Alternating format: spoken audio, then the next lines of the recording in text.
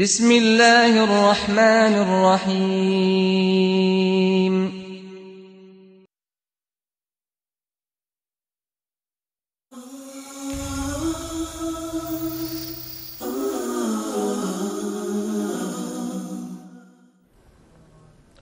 Assalamu alaikum rahmatullah. Alhamdulillahi rabbil alameen. Wassalatu wassalamu ashrafil anbiya wal mursaleen.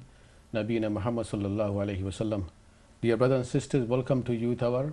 My name is Ishaque, and our topic today is Ramadan and youth. And Alhamdulillah, in our show today we have two special guests, young brothers, mashallah. In my far right, actually, brother Abdullah Louis Tyler. Welcome to our show. No problem. Thank you very much for inviting me today. And then we have Zakaria Rob. Welcome to our show, my brother. Thank you for inviting me today.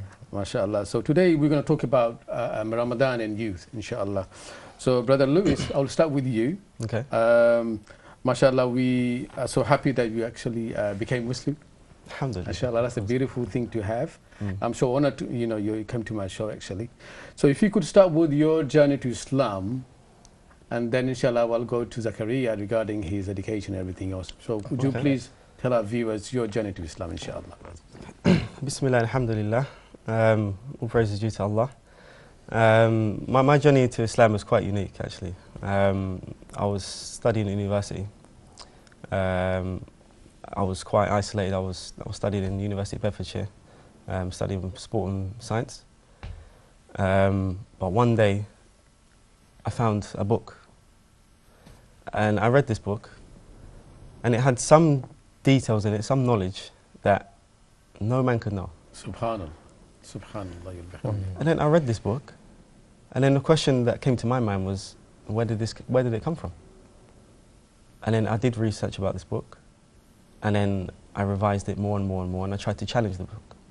So what kind of information did you read and thought men wouldn't know on that time? So what kind of information were there? For example, I was studying sports science.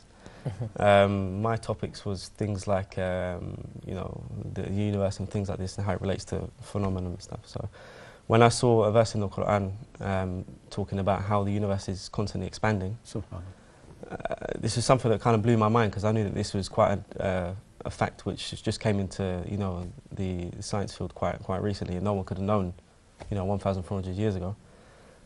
So what I did is I took the challenge to try and see if this book, this Quran, where did it come from? How could this book have such knowledge, and who delivered it? Allahu Akbar. So I took on quite a long journey. Allahu Alam, I think maybe a year, something like this, trying to negate the Quran, trying to throw off all the bad dogmas about the Quran, and all of these false claims. And as soon as you scrape all the dust off of it, and you really get down to the truth of the Quran, and where it come from, Prophet Muhammad sallallahu alaihi wasallam, you can't deny. Subhanallah. Did you get help from any Muslims? You had a lot of, I'm sure you had friends, Muslim friends, in your class, in your activities and stuff like that. Did you ask them? Did they have any answers for that? No. This is one of the things which, when I look back at my journey into Islam, is quite one of the key things, is that I had so many interactions with Muslims, Muslim friends in school, university, football teams I used to play in, all of these things, social gatherings. I knew so many Muslims, but no one told me about Islam. No one of them. Now you're, mashallah, you've been Muslim for a long time now. Now you're actually training Muslims to do how to dawah to non-Muslims. It's amazing. Why do you think now, I'm coming to you in a minute, why do you think now that people didn't say anything about Islam to you? Why do you think is the case? Is that because of confidence? Because they don't know the deen? Is it because... It's a mix of, it's a bag of everything, really. I think the main thing is, I think when you observe the Muslim youth today, I think the main thing is having sincere certainty in the knowledge of Islam. And for example, if I approached one of the youth today, I'm sure if you take a percentage of those, they wouldn't be able to tell me Islam. If the youth are supposed to be the generation supposed to take our footsteps when we pass, then how are they going to fulfill the obligation, which is to tell people about Islam? And the thing is, if every single Muslim did this obligation, had the knowledge, had the training, all of these things which the Muslim community should be providing, what impact could it have on the West, especially the West, like London, for example? It's a big question, isn't it? Brother Zakaria, you are a medical student. Yes. Tell me about your education first, what you want to do and what's your So goal of life. Like you said, I'm studying at Queen Mary University in my 3rd year at the moment. So I've got a few more years to go.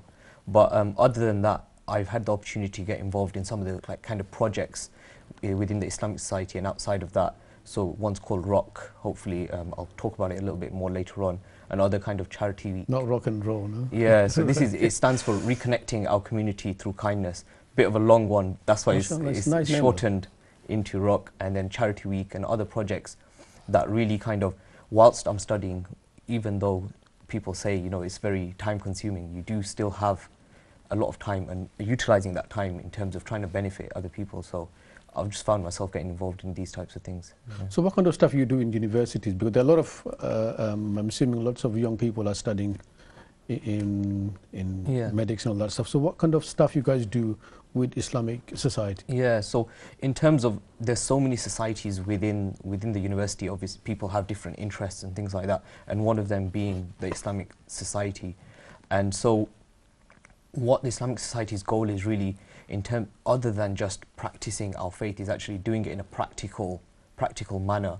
So how can we do it? So then we're maybe doing good deeds in terms of feeding the homeless in the local area, things like that. So you could, you know, Queen Mary's in Whitechapel, the area itself has a lot of issues with poverty and economic kind of differences and so on.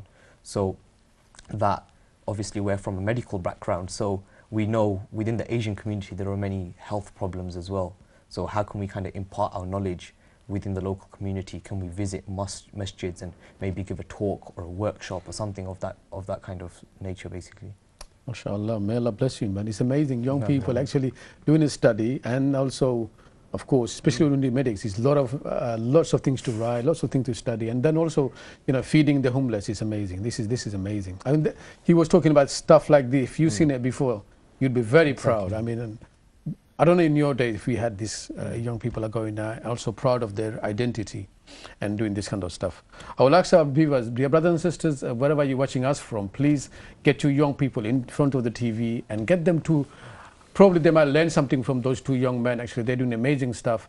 Louis, mashallah, he became Muslim a few years back, and alhamdulillah, this is amazing. He actually not just became Muslim, he actually became Muslim and training Muslims to become a better Muslim. That's amazing. That is a beautiful thing. Louis, you touched on something like you read a book and you thought that no man would know in that time about those knowledge. That's what you've done the research. Your expectation from Muslim community who has this book, subhanallah, and when you look at us, it doesn't match, does it? The thing is today, I think that there's been a big disconnection between, especially within the Muslim youth, their identity. There's an identity crisis. It is. You know, the push they're almost like frightened to say who they are. Yeah. This is the thing, and I think, you know, the Quran is supposed to be a manual, a book that's supposed to guide your life, right? Because it's the word of Allah. Now, if the people are not reading it, that's one thing, or not revising it, studying it, spending time, even if it's a small amount of time in a day towards it, how do you expect the output of the person to marry up to the book? This is it. And the question that you ask an average Muslim today, especially in the West, how much time you spend on your mobile phone and how much time you spend reading your Quran? That's true. That's true. You know, like we're still doing the same style of reading. So in my age group, we went to like a Sunday school masjid in the mornings, and we learned, or after school in this country, 5 to 7 you learned. Your job is to learn how to read. That's it. And you're Muslim for life. Just learn how to read, not understanding anything like that. And when the young people actually have lots of doubts in their mind, they could ask, they have a lot of questions in their mind. Who's going to answer them? Who's going to answer them? So do you face people, I mean, I'm sure you also do dawah work in the dawah stall.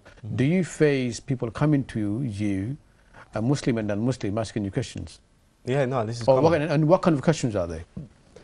I think that the main thing is that, you know, this traditional education of the youth, you know, sending them into madrasas and having them to learn the Quran, you know, the Arabiya, but not knowing what it means. This is where I think personally this is where the problem lies, because I've had constantly so many Muslims come to me personally and other people who I work with in my organisation, you know, asking me for a translated copy of the Quran. Now the question I ask back is, why is there not a translated copy of the Quran in your house? Well, very true. If you're supposed to learn from this book, the Quran, and you're reading it in a language you don't understand, what benefit are you going to get rather than talking a language you don't understand? Allah says in the Quran, you have to know. Know la ilaha illallah. How are you supposed to know if you don't understand?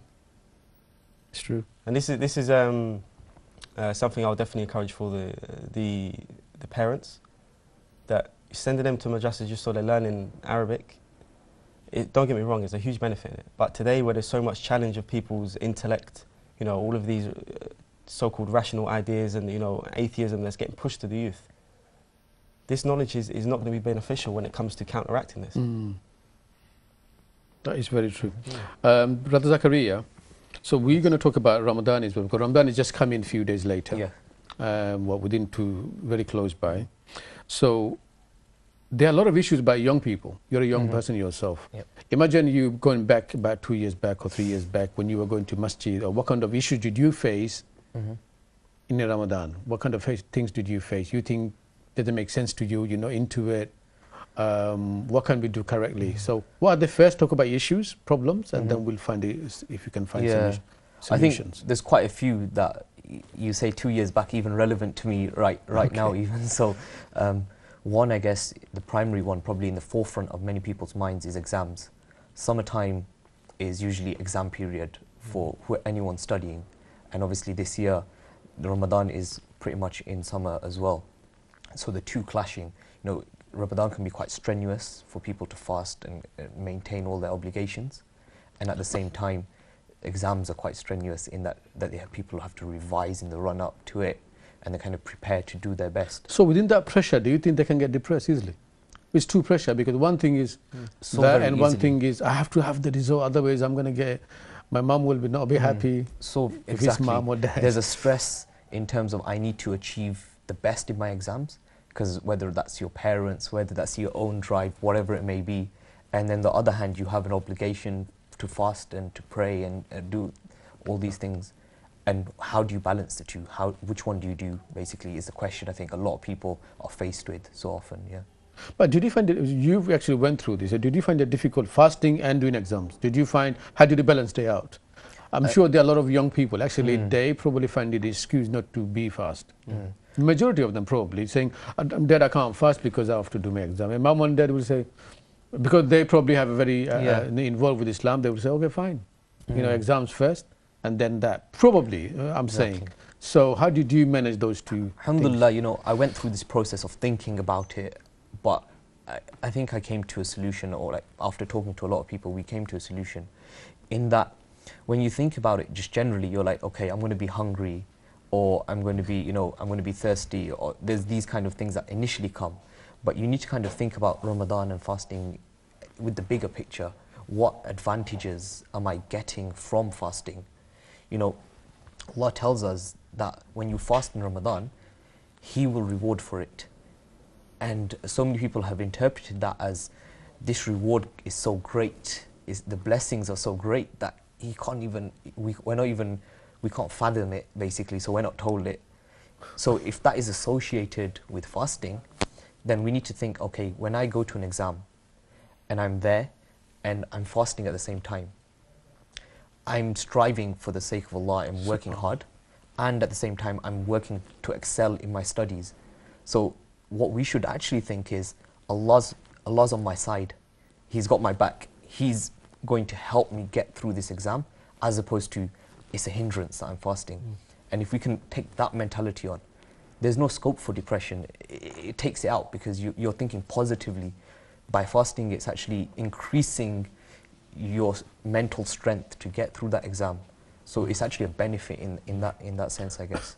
As a student of medicine, what are the tips or the benefits you think for young people, especially for fasting? In terms of how to fast, do you mean, or? I mean, what are the benefits they will get? Say I'm fasting, it could be a dieting, could be this and could be that, you know. Yeah. Some people probably don't diet at all, so that could be one way of doing it. It's just really... So if you could link us up with some of the... From a dietary side, I think the most important thing is being clever about what you're eating and how you're eating and so on. In terms of, as the benefits are there, if we're going to be real, you know, it's a long fast. It's about 17, 18 hours here in the UK for many of us. So you're going to be, you know, very dehydrated to some extent if you're not eating correctly. So if you want the advantages and you want the benefits, you need to be thinking what types of things am I eating and being careful about that. One more thing, when you're fasting, do you think better, or when you're not fasting, you think better? What's the medical thing? It's a tough one, I think. It varies, I guess, because on a person-to-person basis. Some people will feel better, other people may have like a headache or things like that. So it depends really, but it comes down to just doing the best with your diet, then you can be optimum. So if you're, you know, making sure you're hydrated when you can eat, then for the rest of the day you've done enough, so you can get through it basically. MashaAllah. But Abdullah, your first fasting after you became Muslim, how was it for you? And yeah, go on. Tell us about your fasting journey then, please, for us. Alhamdulillah. Because there are a lot of young people, probably first time they will be fasting this year. Probably, you know? Yeah, probably, of course. So they will learn, let's see. I would say it's the same thing what our brother Zakir said, that, you know, once you fast for the sake of Allah, Allah will send blessings your way. Because the question is, if you're going to be doing exams, for example, I'll give you this for example, and you don't fast, if you disobey Allah, how do you expect to get barakah in your exam? SubhanAllah. You understand? So if we always put Allah first, this is a message for you, if we always put Allah first, Allah will provide. Isn't it? Now coming back to when I first fasted, at first it was quite tough.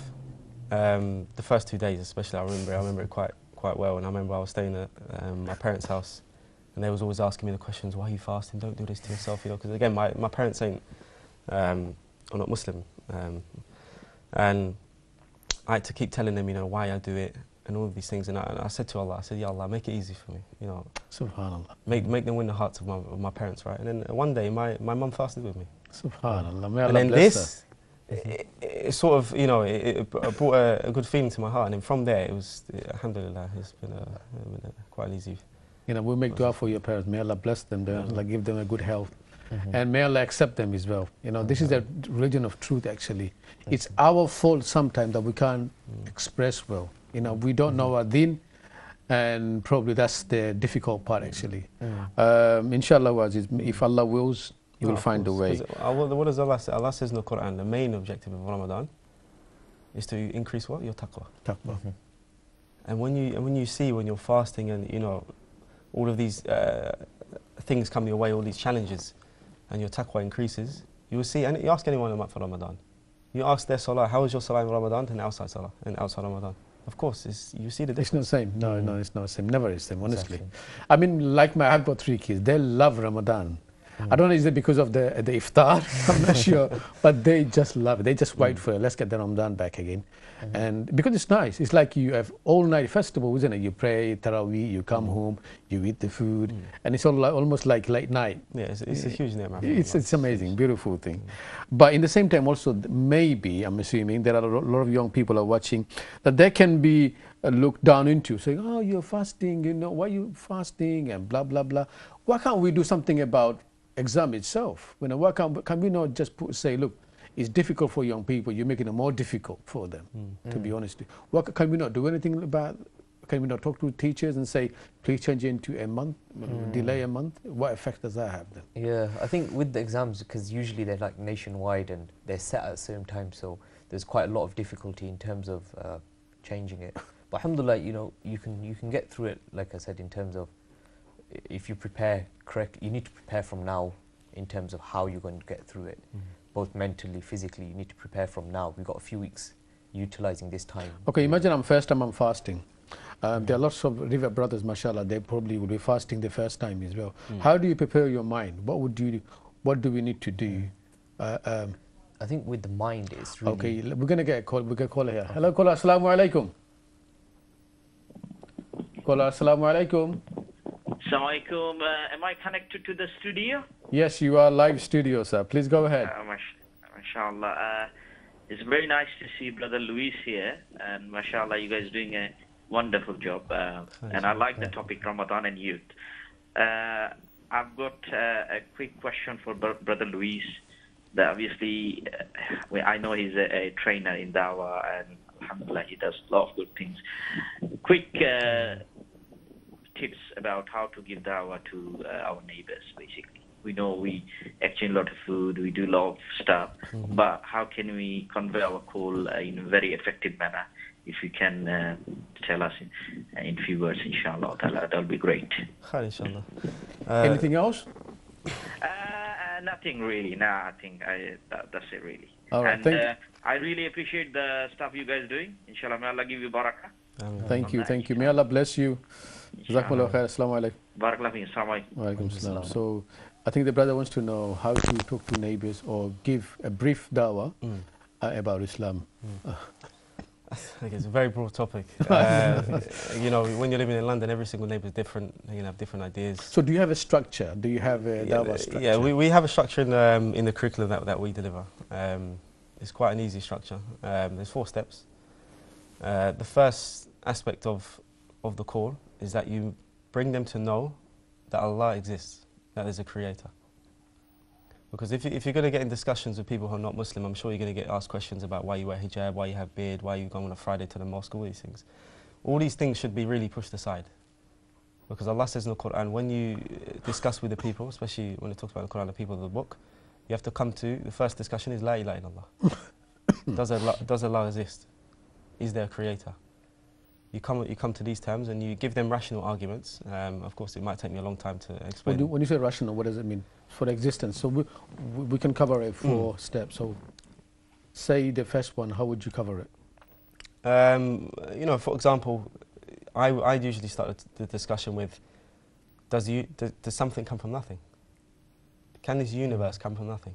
So that's a Quranic argument itself. Yeah, it's a Quranic argument. Allah says in the Quran, did you create yourselves or did you come from nothing? That's what Allah says in the Quran. Now, you could ask someone a quick question, you know, your mobile phone. Any kid in school would know that a creator made the mobile phone. Someone put the elements together to make it, to mold it into, have it the Apple sign. But the universe, laws of physics, science, all of these things, who created this? So you can give small arguments. There's many books I could recommend that, to give someone key arguments you can use against someone who doesn't believe in a creator. Now, if you come to the term that there is a creator, the next step is believing that the creator is one. Because this is the message of Islam, La ilaha illallah, that Allah is one. As soon as you establish that Allah is one, you bring them to the Quran. So how do you establish one? What kind of examples would you use to establish there is a one creator? Because there are a lot of other faiths, there are more than one creator, they believe in this and they believe in lots of different things. So your arguments or your logical arguments, because there are a lot of young people are watching, I'm sure they get this kind of questions. I'm sure you had this kind of question yourself. So what kind of examples can we use to... I would say the common question that's usually asked is that who's created Allah? Again, people's knowledge about, for example, when they use the term God, they think, they have ideas like being a man, all of these humanistic characteristics. Now, as a Muslim, we need to be grounded with the knowledge about Allah, that, that Allah is uncreated, Allah is one, and Allah is unique to this universe. There's nothing like Him, of course. Now, when someone poses a question, who created Allah?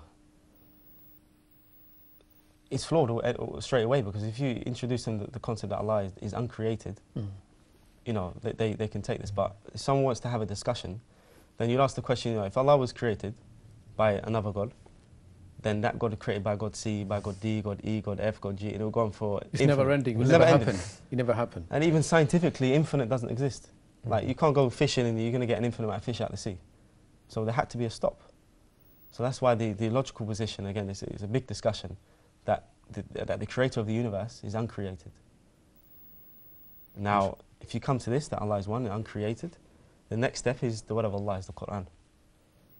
And then after that, the Prophet Muhammad sallallahu alaihi wasallam. Inshallah. These are the steps. Inshallah. We'll go for a small break and we'll come back to it, inshallah. Probably the brother wanted to know how you do it. So yeah. the majority of the young people, or brother or sisters, are watching. I'm sure they get these kind of questions. So inshallah, they will learn something from you, inshallah. Dear brothers and sisters, we're going to go for a small break, inshallah. Stay with us and see you after the break. Wassalamu alaikum rahmatullahi wa barakatuh.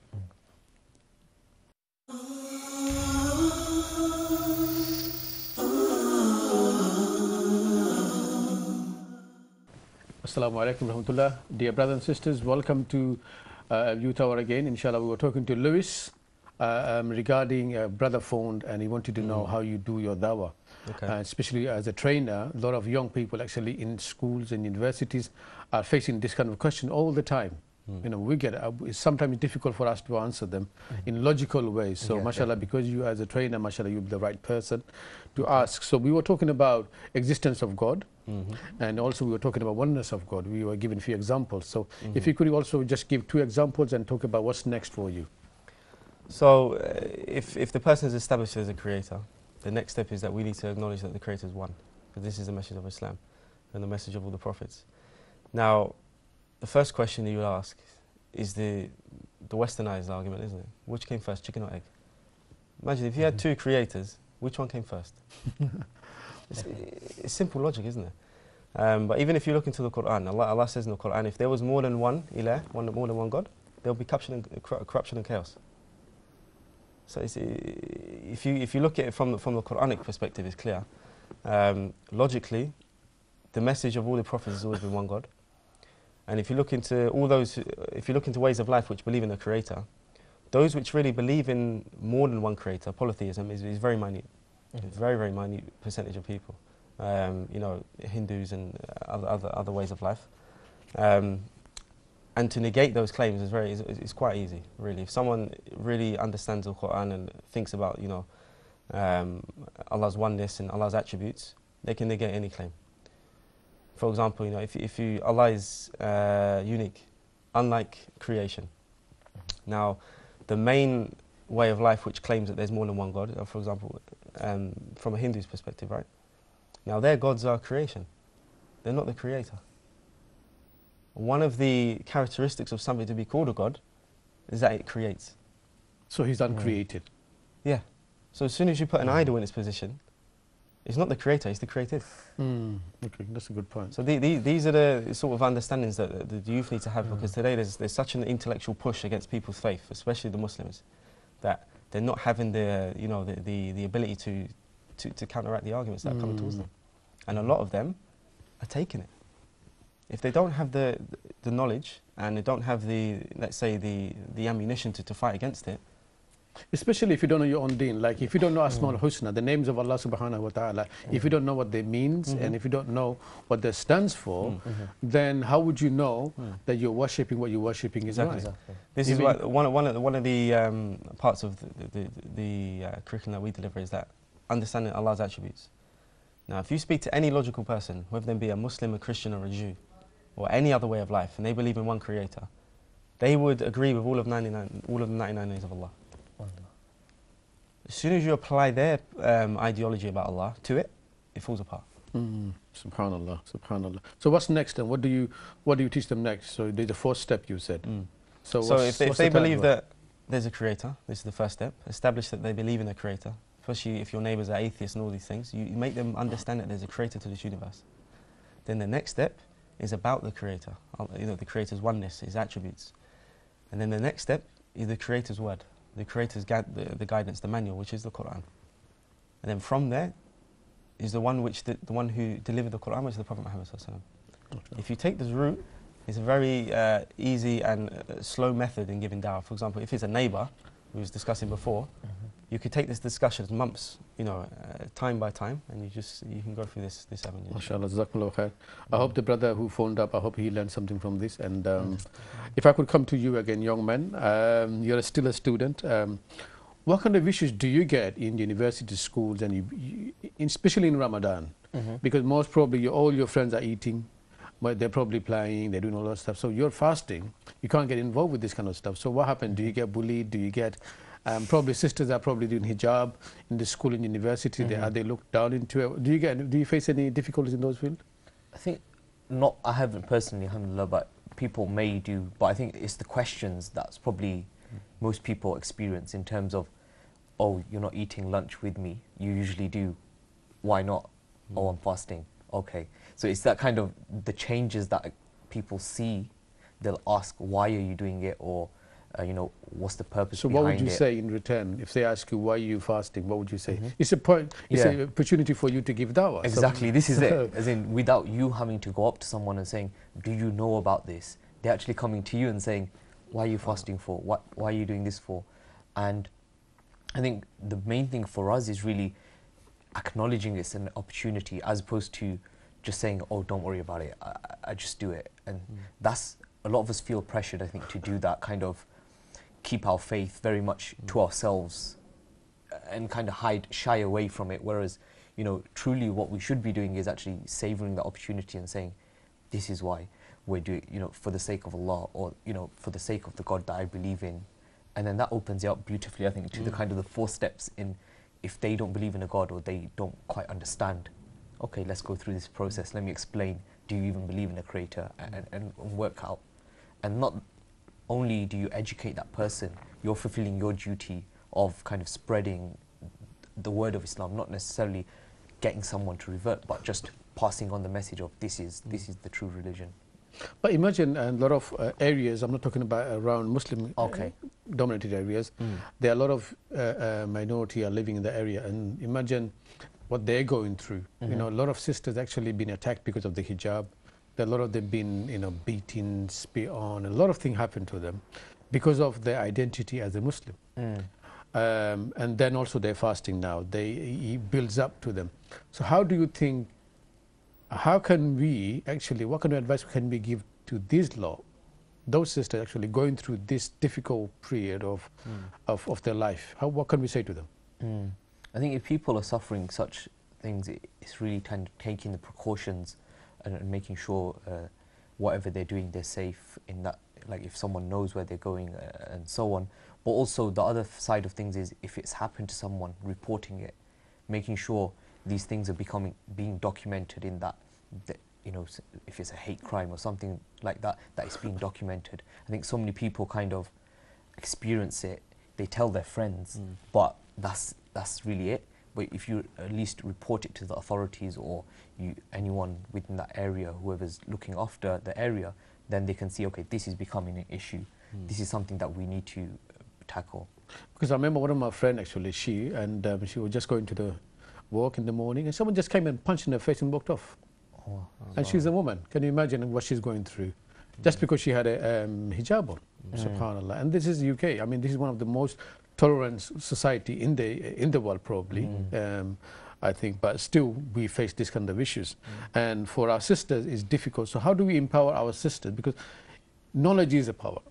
Yeah. Like Louis said, if you know the answers, it's not a problem. You're proud to talk about the creator who created everything.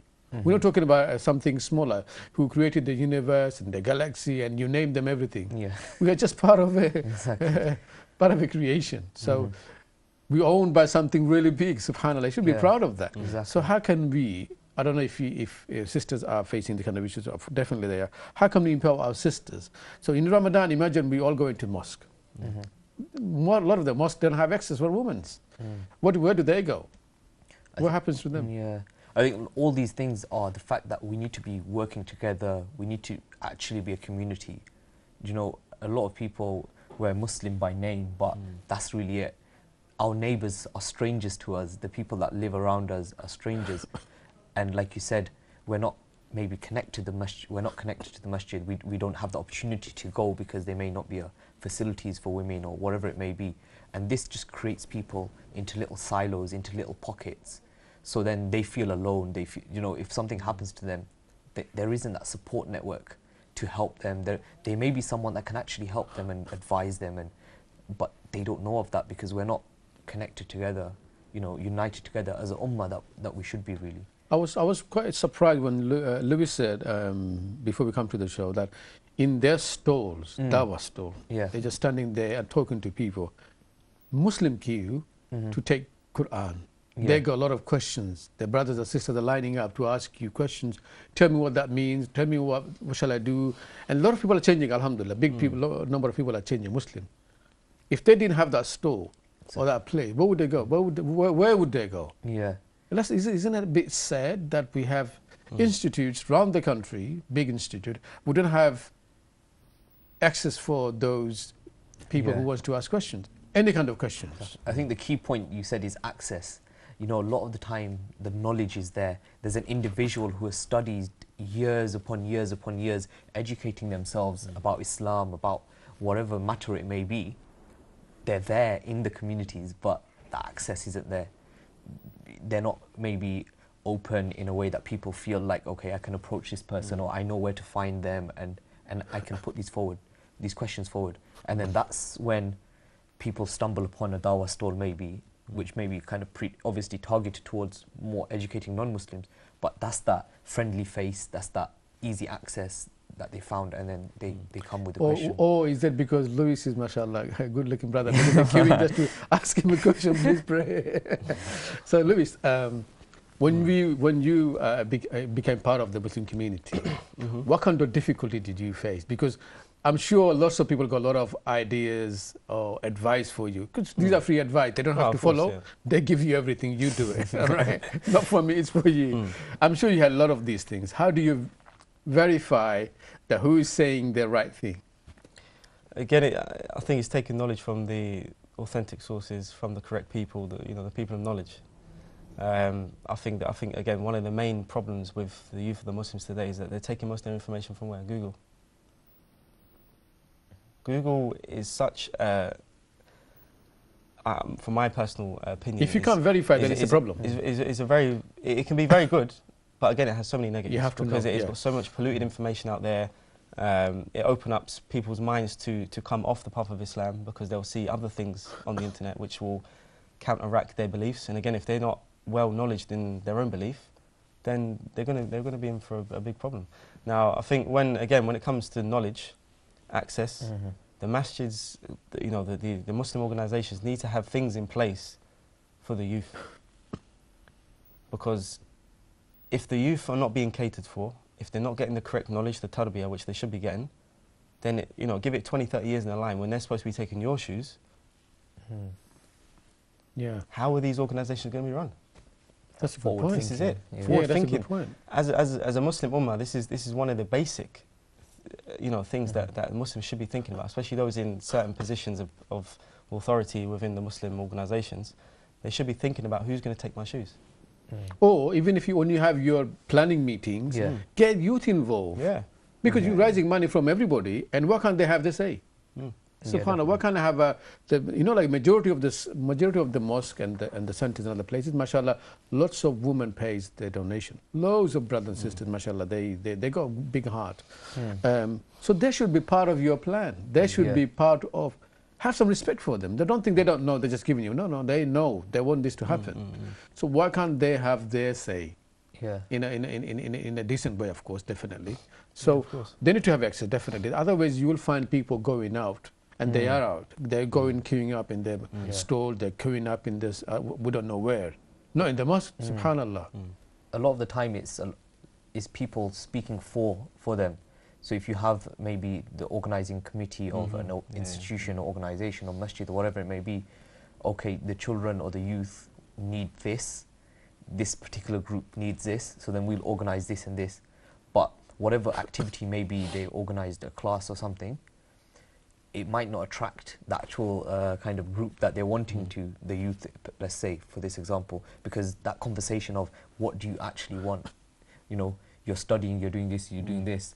What do you want from my institution, from my masjid?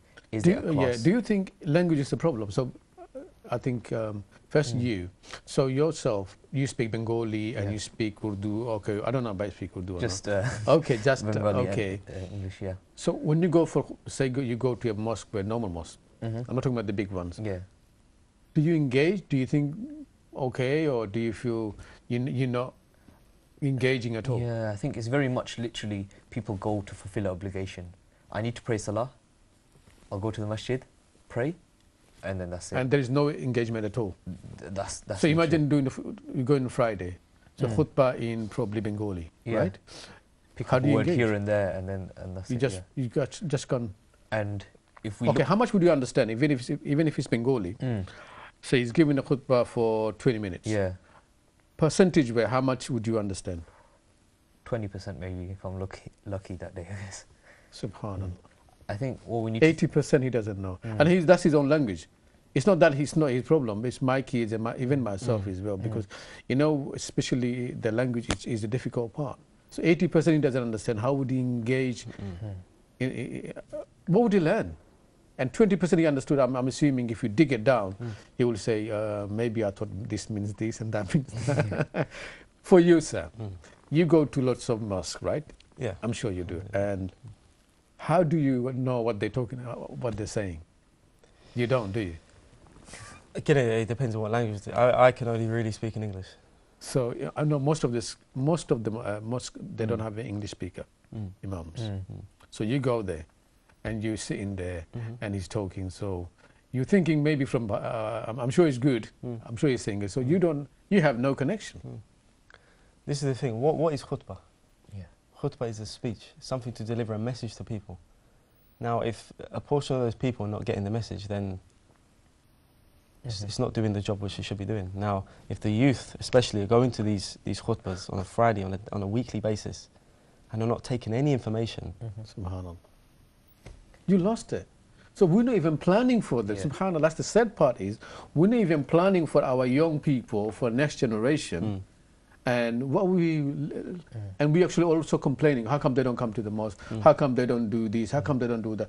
You're not engaging with them. There's no space for them in the mosque. There's no nothing. There is no, when they come in, young people, you got to welcome them. This is the prophetic way. You welcome them, you hug them, and you give them something better. Or at least smile, say, welcome, very good. You're in your age, mashallah, you're doing so well. And that's all. That's all. That's what you need, Yeah, but we exactly. don't have that. it should be praised. If anything, it's the opposite. Yeah, I've seen so many instances of the young people getting removed from the masjids, being kicked out, and you wonder why they're on the street. Subhanallah. May Allah give us more understanding of Islam, especially, and an understanding of the Creator, who wants us to actually spread His deen. Yeah. And it's a beautiful deen. Wallahi, it's unbelievable. Any point you pick up, if you're a rational man, you will say, Subhanallah. It's amazing. It's amazing. Can I ask, what are the solutions you think if you're ideal mosque? Imagine you become a millionaire. Imagine, right? And you want to have a community center at the mosque. What would it look like? What kind of stuff would you have there? I think the first thing is that I would contact my community and ask them what they need first. All age. All ages. People, women, men, old, young, English speaking, Bangla speaking, everyone. So you've got a picture of what is needed from the community. If you're sitting in a chair and you think you know what everyone else wants outside, then this is being quite stubborn, isn't it? You need to know what your community needs.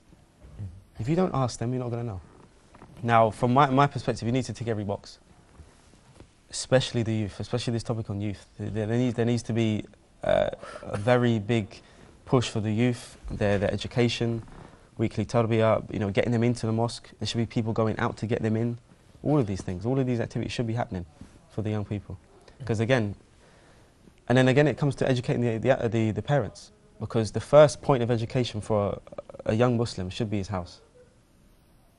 And if all he's getting is a Zainamaz and a Quran given in Bangla, which he don't even understand, Yeah. he's not going to know his religion. So there should be, it's a very broad topic. There's a very big discussion. So would you say in your ideal mosque, you should have a community center, you should have access of young people to do something there? Would you have a coffee area? Would you have... Should be like a youth club, something like this. These are things that non-Muslims do. SubhanAllah, I'm telling you, that non-Muslims sometimes engage better with the youth than the Muslims do. There should be a youth club, a part of the masjid which is for the youth, to bring them up, to educate them, to get them in, Because the reason why the majority of the Muslim youth ain't in the mosque, because they're not entertained. They're going out for other entertainment outside. Cars, you know, phones, all these things. They need to be entertained inside, in a good way, in an Islamic way. And yeah, I think that's... Okay, but Zakir, so when you say entertainment, what kind of stuff do you want in your mosque? Imagine there's one day, they say, okay, doctor, whatever you want, you can have it. What would you want in your mosque? I think it varies. So like some people... Because the reason we're talking about it, because Ramadan is coming, so we can at least, if one or two our advice people picks it up, mashallah, it's done. So what would you want in your play? I think main things, one, like the obvious one that people think about is sport. But the other one I think is just having a space for people to just relax, chill out. You know, when we talk about so many people on the streets just hanging around, they're not watching cinema or anything like this. They just stood around because there's that space just to relax. And if the masjid provides that safe space for them to meet with their friends, maybe have something to eat, just have a talk, catch up on what's happening. If the masjid is that safe space, they're going to come naturally to it. Whereas if you're saying to someone, you're too loud or you're this, you're kicking them out, there's nowhere else to go. Yeah, place like America, you will find they have a basketball outside the mosque, you know, close by. So it's nothing complicated. That's what I'm trying to get at, I think. Just a simple space where people can relax, can meet with their friends, sports, whatever. It's not something that's, you know, so out there and that you need to even be a millionaire for. It's something that we have the resources for. We just need to make it happen. Imagine we're going to go play football, right? Yeah. We could say, look, well, let's get together in the mosque. We plan it within the mosque, have tea, coffee, and then go and play football. Exactly. So they know there's a room there for them, there's a space for them, they can go there and meet up. And when you're inside the mosque, you're not going to do any silly things because you know this is the house of Allah, you will respect that, isn't it? Of course. And this is the only way you can get their heart within the mosque. Exactly. SubhanAllah. So I think wherever we are, Yeah. we can talk to our mosque. We can say to them, uncle or sasa or murabi, if you can help us out, I've got a group of people. If you can have access, and we can have a small this, then that would be good. I think that's where the change begins, especially with the viewers even. You know, everyone has that masjid that they attend, that they will have potential influence on. They may not necessarily be the ones planning it, but like you said, you'll know one person or you'll know that imam. Just approaching them and having that conversation of, why don't we start doing this or why don't we do that? If everyone did that in all the masjids, just say even in London, that's the start of us actually beginning to engage with the youth in a productive way that we've just like we've talked about, really. MashaAllah, that's great, man. Ramadan, we don't have much time. We'll come back. Ramadan is a month of Quran. It's a special month for Muslims, and especially when you're here in a Muslim country, it's totally different. We want to talk about how we learn to read Quran, and what should we learn, and how do we practice it, and how do we apply in our lives? Because a lot of people are actually probably doing tajweed, they're probably doing the qiraat, and they're probably doing other stuff. But are we learning the basics, your aqidah, your meaning of your Islam, meaning of your deen, or is our aqidah clear? If someone asks me, who do you believe, can I answer that person? It's important. If I can't answer that person, that means something's wrong with my understanding. We just can't use somebody else's word to answer them. So I think after this break, when we come back, inshallah, we can talk about these things.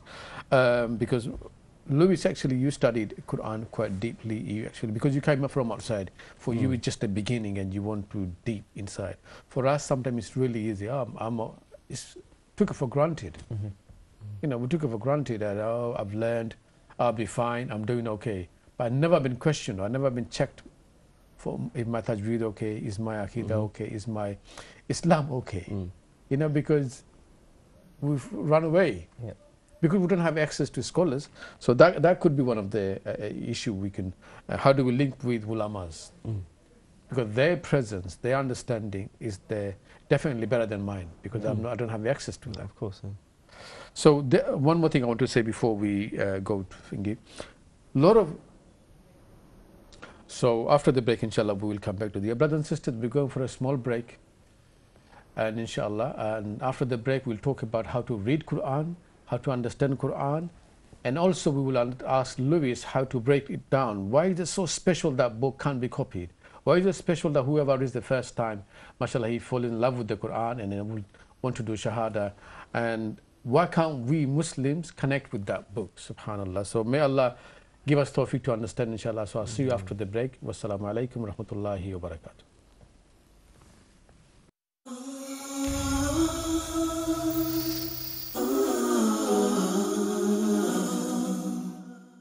Assalamu alaikum rahmatullah, dear brothers and sisters, welcome back again to Ramadan and Youth. Inshallah, we were talking about Quran, and also we were talking about how to speak to our non-Muslim neighbors and friends.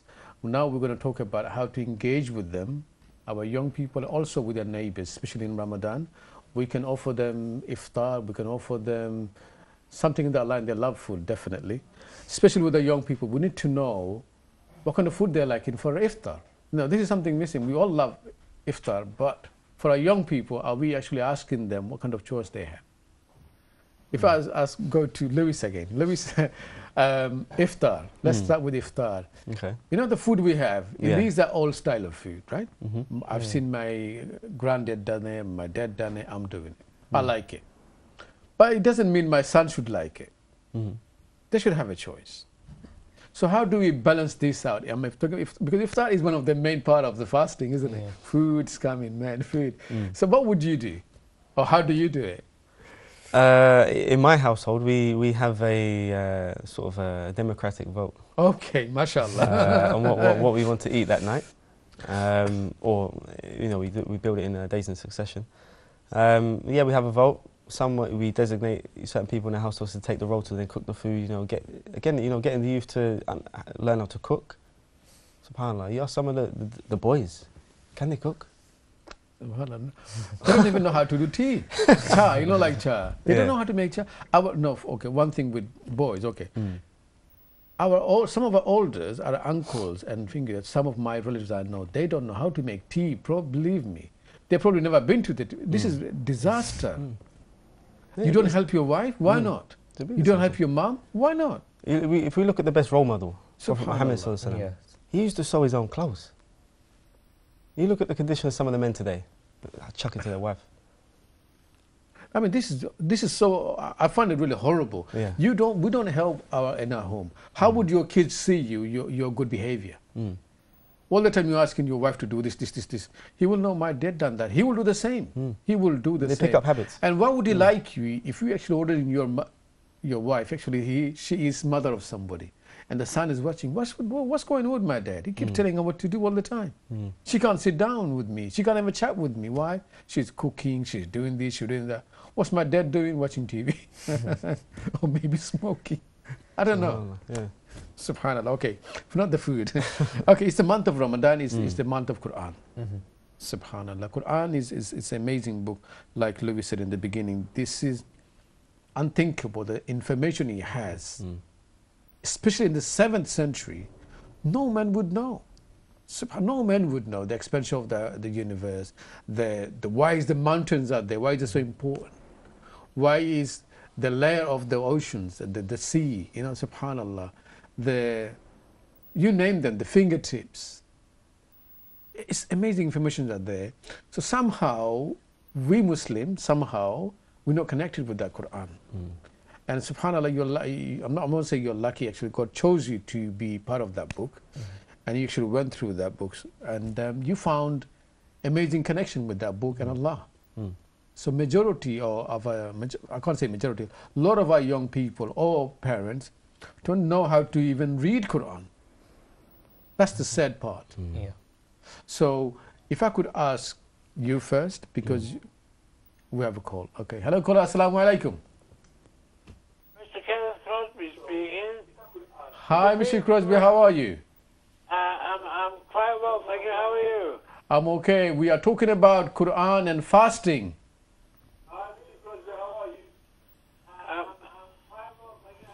And we're talking about the creator of the universe. On to your presenter. Okay. Ishaque Uddin. Thank you. Giving my best wishes. Thank you, sir. And have a nice holiday. Thank you. Thank you so much for your call. Okay. Thank you very much. Thank you. Bye. That's one of my friend. Is amazing young man, mashallah. He's given us the wishes.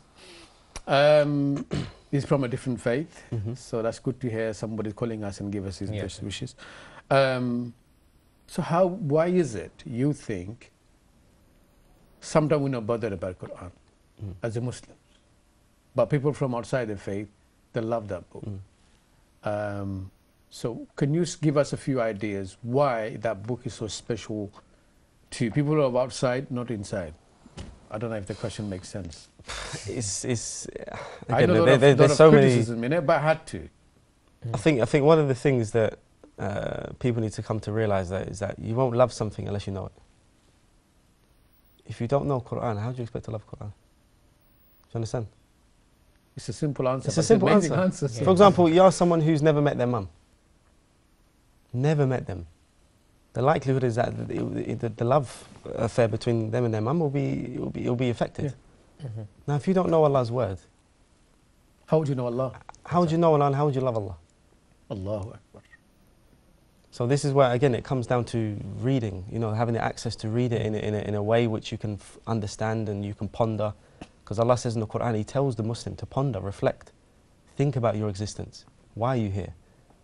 Now, if you're not asking yourself these subconscious questions when you're reading a book, but you're reading it in a language where you don't understand, you're not going to get any benefit from it. Now, one of the things when I first read the Quran, there was a verse. Allah says in the Quran that we created the universe, an expanding universe, and that everything was created from water. And I knew from basic science that, you know, most things in this world, living beings, are created from H2O, water. And I thought, wait there, I read on the back of this book, you know, this is when I was not Muslim, I read the back and it said this book came from a man, Prophet Muhammad ﷺ, couldn't read or write, in Arab Peninsula, 1,400 years ago.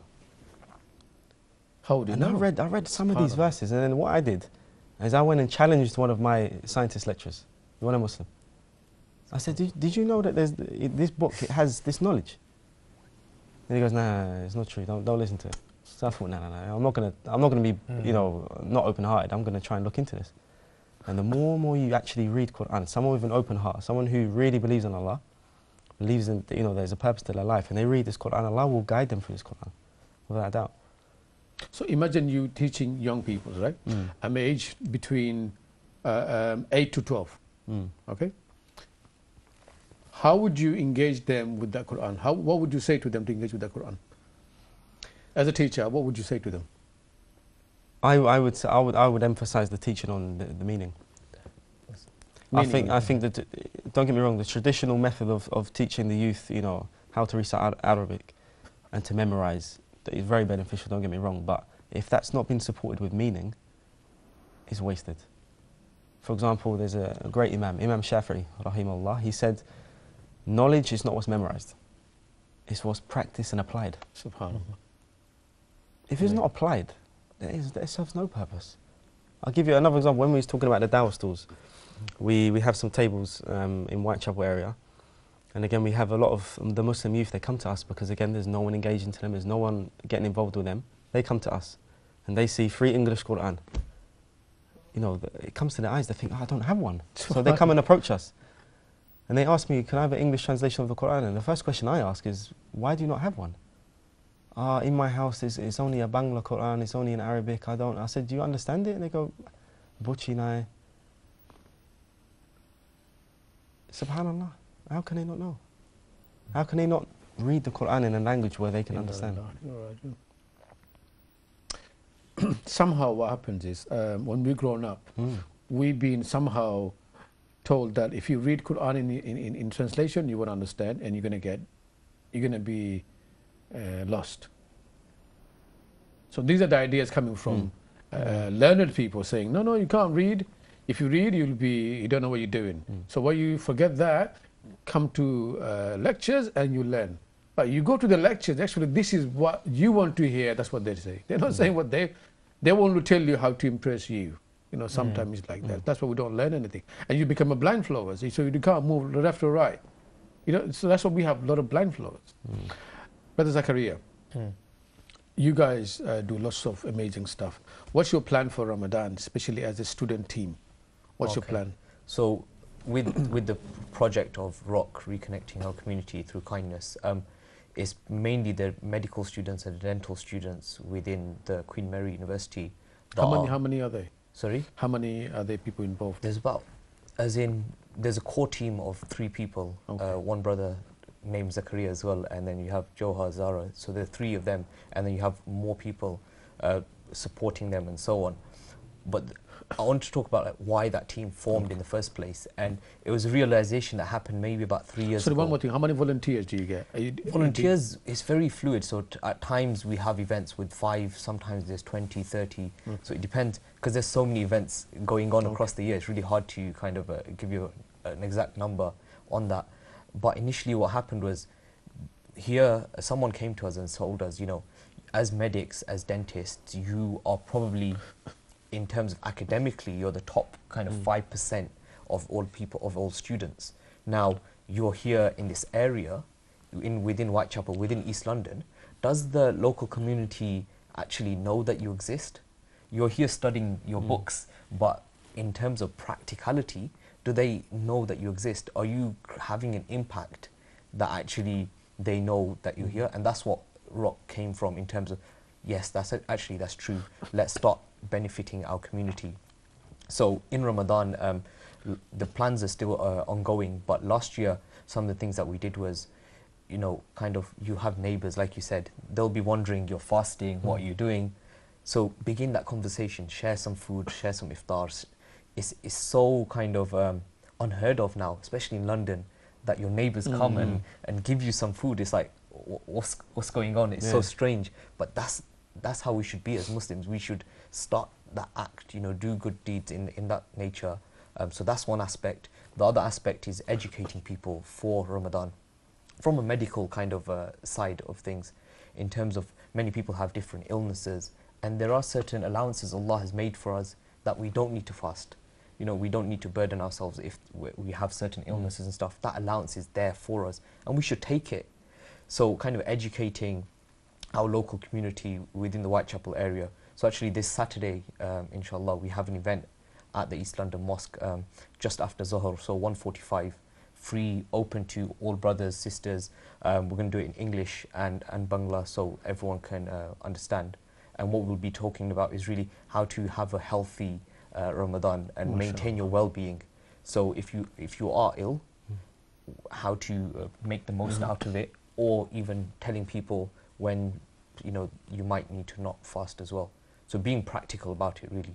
Great work, man. Great work, mashallah. We're very proud of you guys, honestly. And your team. Yes. Definitely. Brother Lewis, if I could ask, last part of your dawah style, so about the Prophet ﷺ himself. So if you could tell our viewers, especially young people, the quality he has and the legacy he left, it would be really, really, I know it's a big, but if you could squeeze it into something. I think, again, when it comes to... We won't be justice if we don't talk about him. No, of course. If you look into Islamic history, whenever there's been a revival, it's always been from the youth. Now, again, we need to give the youth an education to know the Prophet Muhammad ﷺ, that he is the ultimate role model. That if you follow his guidance and what he brought to us, and you follow him, there is nothing better than it. Now, again, the month of this month is going to be coming, this month of Ramadan, when the Quran was revealed. Yeah. Now, why don't you reveal it to a non-Muslim? MashaAllah, good, amazing Quran. I never had that before. I'm telling you, you ask any Muslim, they're bound to have a non-Muslim neighbour. Use this Ramadan to give them a copy of the Quran. Anyway, that's a side note. I would say that the Prophet Muhammad ﷺ, his biography, which anyone can get access to these days, I would encourage the parents to really provide this for their children, to understand what qualities the Prophet Muhammad had. And one of them was manners. Allahu Akbar. I'm telling you, the youth today, this is one of the biggest problems I see. If you get on any bus in London after 3 o'clock and you see some of the way these school kids conduct themselves, you know, you would really question that humanity has any hope. So it's the manners, you know, the akhlaq, these Islamic principles that the Muslims need to have embedded in them, need to be really enforced within the youth. Now, manners is one of them. The other thing is respect to your parents. Praying, you know, there's so many basics that you can take from the Prophet Muhammad sallallahu alaihi wasallam's life.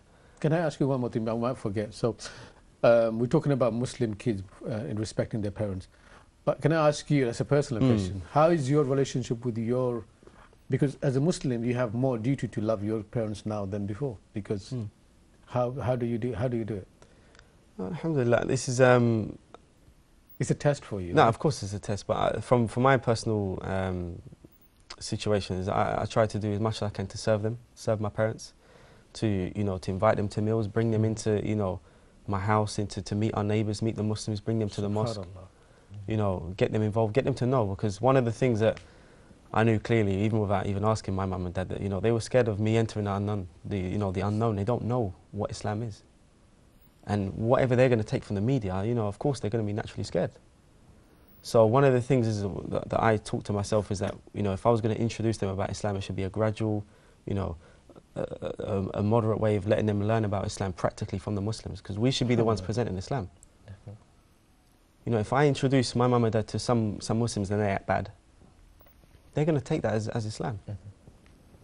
So, again, with my parents especially, I took it very gradually. I brought them into my house, into the masjid. That is the best way. I didn't impose anything upon them. Of course, there's no compulsion in religion, so I can't force anything upon them. But again, it's my it's my duty now for me to convey the message to them in a way which they can understand. Alhamdulillah. Sorry, I had to get you involved into your personal, but it does give indication. Even they're not in the same faith, but your love and your respect for them is still there. Subhanallah, that's important. That is important. Sorry, then move on. You was going to say something about the Prophet's characters. One of them is respect. Your parents. So yeah, respect, manners. These are the things which should be focused on the youth. Knowledge. The Prophet Muhammad sallallahu alaihi wasallam said there's an obligation upon every Muslim to obtain knowledge, specifically Islamic knowledge. Because again, if we're going to be bringing up our kids and all we're focusing is making them doctors and lawyers, but yet we're not giving them the Islamic education, where are they going to go? You've got to balance it out. We've got to balance it out, of course. And again, it comes from the home. The home has to be the hub of where a young Muslim is going to be taught about Islam. And again, I know naturally within the generations which came into Britain, it was a very old style of education, give them a book, put a tupi on their head, shove them into a madrasa, you follow the imam, you follow him, and then hopefully, after a couple of years, they'll be praying. This isn't that day and age no more. People are reflecting, people are thinking, people are going online and experiencing all sorts of stuff, which are going to be clouding their judgment about their purpose in this life. So this is why, again, Islam has to be brought in a way which is going to cater for the youth. Inshallah. Their way of thinking. Inshallah. Think about something if you missed anything. I'm going to come to Zakaria. Zakaria, short one. This is a time for bonding, especially a lot of our young families, or especially, a lot of breaking down happening, a lot of divorce and all that stuff. Or big families, probably they're not bonded like we hoping to have. It's not like a Muslim community like old days, like we back home, we all living together. Even if it's a bread, we used to share it. MashaAllah, it's still good. You share the food with your family and it's fantastic. But now it's different. It's more modern. We go in separate ways. Some of our parents probably end up in the care homes. This thing happening. So it's a month, everybody comes together for iftar and we do suhoor together. It's a time to bonding again. It's an amazing way. It's a good chance to do. What can we do to get everybody in the bonding again? How do we do that? How do we get us bonding strong? I think, like you said, naturally some of it happens anyway, whether it's everything seems to revolve around food, but we'll say for iftar or like people going to the masjid for especially Tarawih, Isha, we get a lot more people congregating in that sense. And naturally it happens, I guess, within Ramadan, everyone's coming together anyway.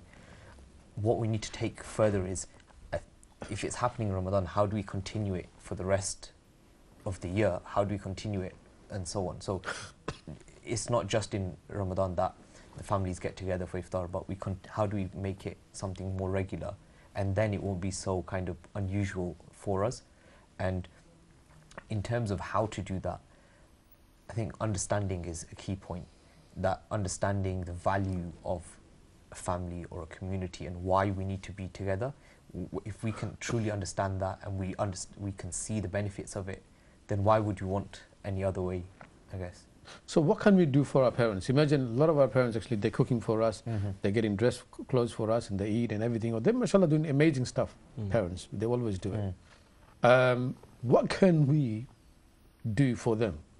You know, they need to feel proud as well. We're not just we feeling proud. If we don't do anything, if we don't give something in return, they will love us always. Yeah. But from our side, how do we return them with some kind of, I don't know, what shall we do? I think it's the smallest things. It's literally the smallest things that can make the biggest differences. You know, when we're busy at home, maybe we're on the computer, we're revising, whatever it may be, our mom always calls us, come down, come down, come down, and then maybe the 10th time, the 12th time, then we finally come down. If we went down the first time, Subhanallah. It seems very small, but if we did that and then we continue to do that, our relationship would change with our parents so much so. And then if you go the step further, where before someone calls you, you're there helping them, that's a world of difference, I think. Yeah. Oh, you know, little things like you said before, even if you can make a tea for them, honestly, little things, or give her a hand probe in the Hoover. Well, how long does it take? Subhanallah, it changes the whole thing. You're not breaking the bank. You know, it's not like you need to buy anything. You know. I remember, you know, like one of my friends actually, Aziz, he will call me, Abdul Aziz, he will call me 11 and say, are you having your tea? Because I told him, especially 11 o'clock, one of my second son, he will make tea for everybody. That's his duty. And he will do the Hoover as well. So he makes a good tea though, honestly, he makes a good tea. My wife and me actually wait for his tea. Wait for his tea. He will, even if he's sleeping, we'll get up and, do you want a tea? Do you want a tea? And he will make it. He makes a good tea. So even little things, honestly, if we can do it, and it makes the difference. We don't have much time left, mashallah. It's sad news. We're going to have to go. Can I ask Louis? Imagine you were the last person in the world. You're a Muslim, and billions of people in front of you. And you want to talk about Allah. That's the only way you will survive. That's the key to the Jannah. It is key to the Jannah, to be honest. What would you say to them? That's a big question. I think that the main thing is to make them realise that these, you know, if you ask, especially the person who's an atheist, that did you come from nothing, or was you created by something? You have to remind them that there's a bigger purpose to this life. If you take people out of the rat race, out of this concrete jungle, and you put them into the reality of the world, and you reflect and you look into the universe, that Allah, you know, Allah says in the Quran that He gives you ayat, He gives you signs in things that you can observe, and you look at the stars and the moons, who can deny? Allah says in the Quran, فَبِأَيِّ آلَاءِ رَبِّكُمَا تُكَذِّبَانِ. Which of the favours and bounties of your Lord do you deny? We can't. You can't. And actually, no one does actually. If you ask him, the benefits of your eyes, he'll say, I know it is. Just because you don't see it doesn't mean it's not there. No, of course. That's the thing. Everything around you, your left, who owes this, Mr. Finger done this one, Mr. Finger done this one, Mr. Finger done that. Everything you see, you can't, even if you say, no, it's no one done it, he would not believe it. Just because you can't see it, because God is not with His creation. You make a mobile. You know, this is my. You're not inside this one. You're outside. So God has created the universe. He's not within the universe. He's outside the universe. If He's part of the system, then who controls who? Exactly. No, of course. Subhanallah. So, I know it sounds easy, but for billions and millions of people, actually, they have this question in their head: that how do we? Is there anything there? Well, this is the thing. The people always go to a discussion which is off topic. You know. Why is there this happening in the world? You know, why are people doing this? Why are people doing that? This is after. The first discussion, question A, is does God exist? Yes or no? Subhanallah. So I'll leave that with you, mashallah. God, does God exist? Mashallah, of course. Your last, we've got a few seconds left. Just your last word to our viewers. I think in terms of for Ramadan, just beginning to prepare now, inshallah, in terms of how we're going to mentally prepare and also physically with our health. How should we have the best diets? You know, we spoke about iftar, planning them carefully, inshallah. Louis, in a few seconds, just the last word. I would say that, you know, we know that this is a month when the Quran was revealed to us. Now, if there's someone in your community, locally to you, that has never had touch with the Quran, make it your opportunity to reveal it to them, inshallah. So I'll leave it upon that. MashaAllah. Jazakumullah khairan for you, both of you brothers, for making time for us. Dear brothers and sisters, we don't have much time left. I wish we had more time. Let's make this Ramadan a special Ramadan. Let's plan things we talked about. If we made any mistake, please do forgive us. We're just trying to, get the things moving for Ramadan, inshallah. It's a month of Ramadan, and it's a special month because this Quran was revealed. So let's learn Quran with the meanings, of course, and let's challenge ourselves that we can be a better human being, inshallah aziz. So please forgive us if we said anything wrong, and I will hope to see you inshallah next time. Wassalamu alaikum wa rahmatullahi wa barakatuh.